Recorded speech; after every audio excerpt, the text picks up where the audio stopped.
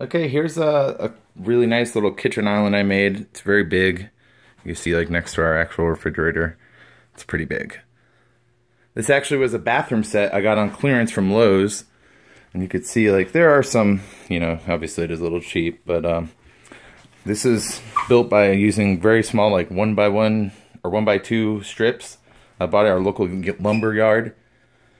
Just glued them all together with some food safe glue. Took the front of this, just kind of put it on there to make it look a little nicer. Routed the end of it on over here, you'll see. It's not the best, but I mean, for the cost we have in it, you can't really beat it.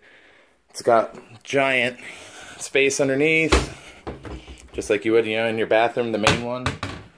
And we just screwed them together, and the reason it was so cheap, and the reason there's a split here in the middle, is because it was set up as an entire bathroom at Lowe's when we got it on clearance.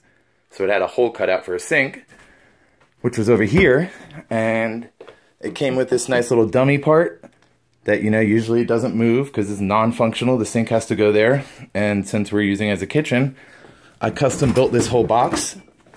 I just basically went and got some hinges or some drawer tracks. I got some heavy duty ones, you'll see. This one actually came from the manufacturer like that.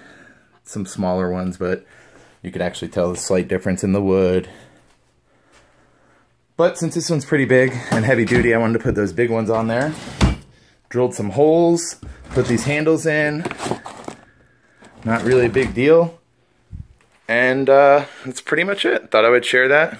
Anybody that is a little handy, this is a really good little hack you could do to your kitchen, and it gives you so much space. I mean, it's just been a real game changer for us.